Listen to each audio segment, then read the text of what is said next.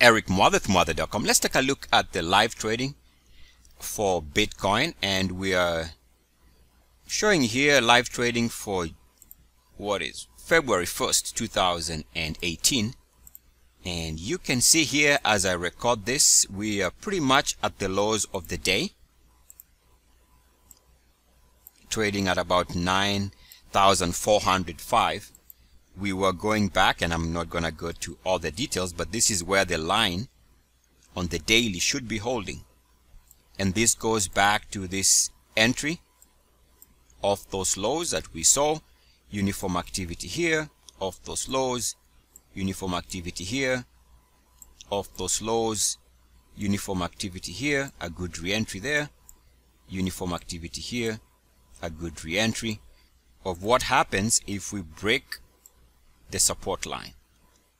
And right now, as long as this remains the case, of course the day is still, we got many hours before the close of the day, but this is a material break, which means the threat of lower prices is really elevated right now. This is not what the bulls in the cryptocurrency wanted to see. As long as we don't see any type of uniformity support, this is a major sell signal in the short term.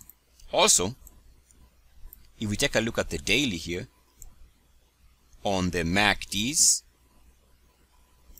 you'll notice that the MACDs are, number one, uniform activity rejection here. Previously we had seen uniform activity rejection around the zero line, and now we are threatening to break to fresh lows here. Should that break to fresh lows on the daily MACD, we can expect continued pressure to the downside. And of course, it all depends on where we close for the day. If it can turn around for the day, maybe there's a chance, but this looks like a material break from the uniformity line that has been holding it together going back to April of 2017. Right? So this low here corresponds with the last time Bitcoin was trading below 1,000. That was the last time from the lows here. And of course we held with uniform activity. We've been trying to hold here and here, but now we are breaking below that. So that becomes a major break. I want to show you something on the weekly. Now on the weekly, we've been watching this for potential support here. Let's call it around there. And now we can see, depending on where we close for the week, today being a Thursday, as long as that is a break, that is not a good break. Now, if it can bounce back above the blue line with uniform activity, in other words, if it can figure out a way of, at the end of the day, at the end of the week, at the end of the, in the next couple of weeks, if it can bounce back above that line with uniform action, then this is a trap before it bounces higher. But that's a risky proposition, because we have to take what we see, and until we see something to the contrary, this looks like a material breach, a material break. Now, let me show you something else here, which is now the monthly. And the monthly did close the month above 69.1, the month of January. Now we are beginning the month of February. So I think we have to be very vigilant here. Let me see if I can zoom in here. All right. So the play here is, the more we drop for the month, the more we move below 69.1, the more we can expect a substantial drop whenever on the month it is moving below 69.1. And at the same time, we also know that should we see that it has turned around, or when it turns around and moves back above 69.1, that is going to be a major support, around the 69.1 level. If it holds 69.1, and this is can get confusing, then we can expect a bounce. But right now it looks like it is dropping below 69.1, which is pretty much a sign of an instrument that should very easily see much lower prices. Also, depending on where we close, you can see Ripple's daily chart is failing to hold our lows before we had a move higher. Market has bounced on this line before for a swing trade. We tried to hold. This was actually looking like great support, as we discussed in the prior video. We have uniformity line right there, and also we had lower prices with improving technicals, which gave us positive divergence, and this was good enough to start moving this higher. But the market has refused.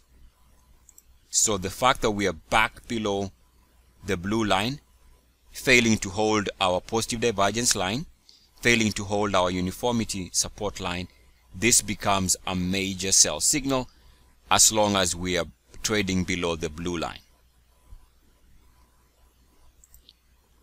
Now if we take a look at the daily chart for Ethereum, we can see here a little bit of a different take. We continue holding the line, our uniformity line. So we can see here, or another way of saying this is, as long as we have this support line on the daily, this one, or Ethereum, looks like it wants to hold. And maybe this is a sign that the other major cryptos might hold. But the risk is, if the other cryptos are failing, then it will not surprise me that this also goes on and fails with a break below this line. So maybe this is giving us indication that Bitcoin might find support and move above 69.1 on the monthly. But the risk is, as the other cryptos fail, the chances of this one failing are also very high. And the chances of failing are actually magnified by the fact that if you take a look at the weekly chart, let's see what I can get. Oops. All right. The weekly is showing that right now it is still moving below 69.1 on the weekly time frame, which is not a good sign. So moving below 69.1 is not a good sign. And this is also risky. It needs to move back above 69.1, in other words, to stop this potential slide. We can see from the weekly chart for Monero that it dropped below 69.1 here on the weekly, which is responsible for this drop. It's not a good sign. And if we take a look at the daily, this is not looking good, because what should be support based on this entry here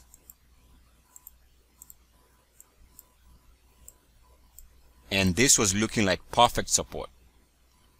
Once we started responding to that, the expectation was much higher prices for a swing trade to the upside. But now this line has been broken, which is a material break, and this means that one needs to be out of the trade here and expect lower prices given that break. Also, there's another line going back to the lows here, which looked like it was going to offer support, but right now it is absolutely being broken. Right there. So the break of this line is another material break. And pretty much the risk remains to the downside unless they can figure out support somewhere on some time frame somewhere. Maybe support on the daily. For example, maybe if it comes back to test these lows, which is an option. If it can test the lows here, this entry here came off those lows, major lows, short term. If it can find support here, just maybe. But given the fact that we've broken the lines we were watching, line number 1, Actually, it was higher. Let's go line number 1 here, and then line number 2. Given that this have already broken, really we have no business trying to play this for a bounce.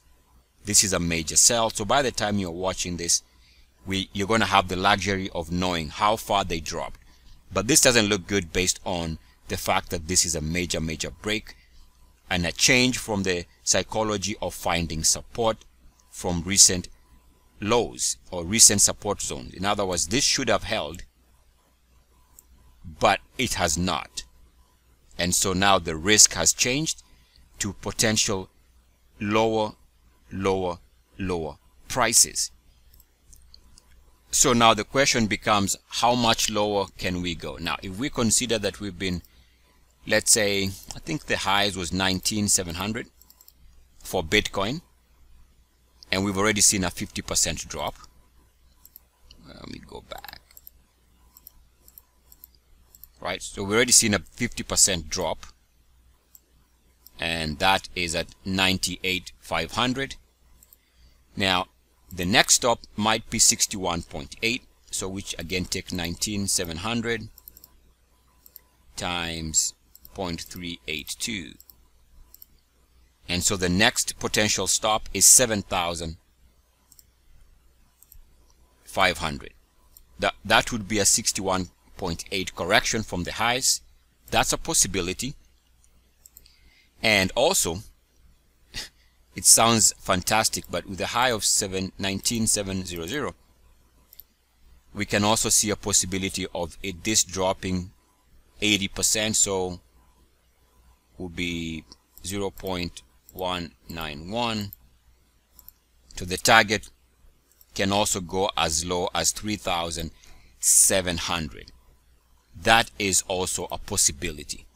Now, in the short term, let me leave this video here with a possibility that given the lows here, which is that low right there, we can also see potential for support. Now the market has used this before here, which is this level. Now I would not be jumping take that opportunity until I see good support on this line. So this is going to be tested.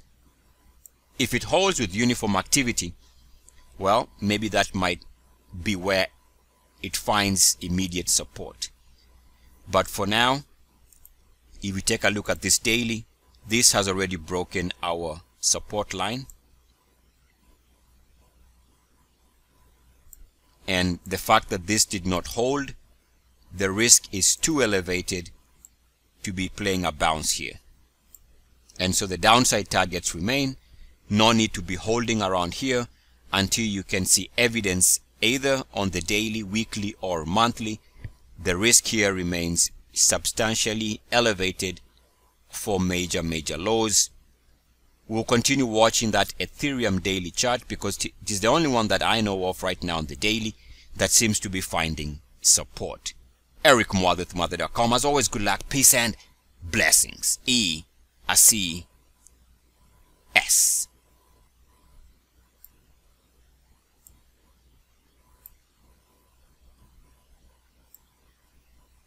And don't forget the date.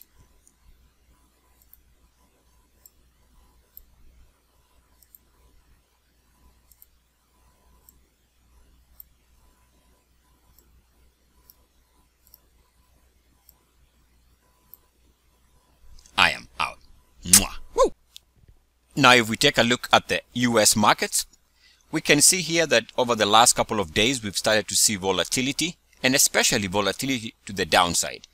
So even as the US market is still around the highs, there's an emerging view here, especially as we begin the month, that for US markets and world markets, a down month can start bringing another dimension to the market. And let me show you what I'm talking about here, because if you take a look at the Canadian market, you'll notice that over the last, let's say, 2 months or so, we seem to have come and hit this line here. And we can see a break of this line, gave us this movement, resistance here, gave us a multi-month high, and again resistance here gave us those highs. So just a snapshot of one world market that is starting to look a little bit top heavy. And we can see here we've had a huge run on the NASDAQ. And I believe at some point we are going to see pretty much something close to a 50% correction in the general market, or a 38.2 correction in the general market. So the risk is really, I think, staring at the market. And I believe just as we have seen the cryptos pull back significantly, the market is going to do exactly the same thing. It's a question of when. I mean, the moment is hard to tell, but one market has already imploded. The other market that has been doing great is the general world market. And I think what the cryptocurrencies are showing us is the possibility of downside pressure for pretty much all trading markets worldwide. Take a look here. Also, we see that the Dow, after a nice 2017 year, is due for a major pullback. You take a look at the S&P 500, same thing. Now, if you go to the recent highs,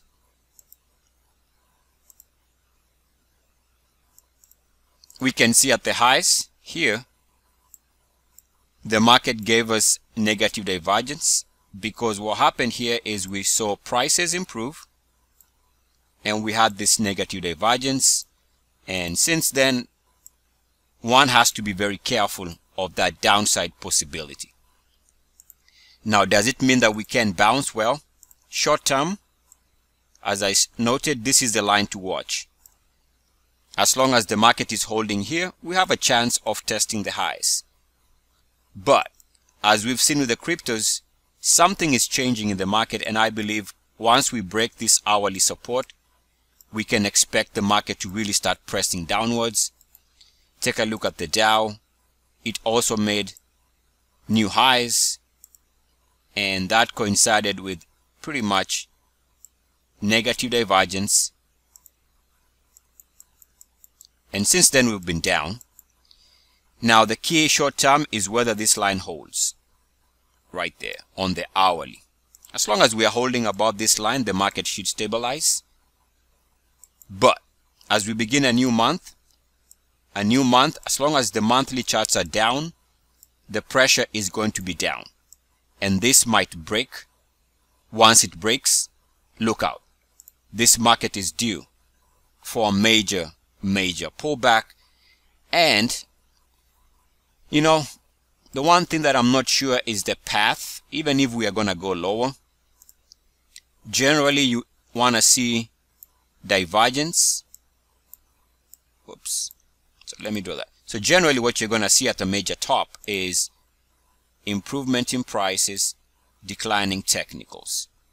Improvement in prices, declining technicals. So right now we have yet to see that. So there's a theory that even with a pullback in prices, that we might still have to make fresh highs and the market make lower highs. And I've been saying that that's a possibility, that the future negative divergence, where markets improve and we see a decline in the technicals, that the negative divergence, a future negative divergence, is what is needed to set the stage for a major top. And that is a possibility.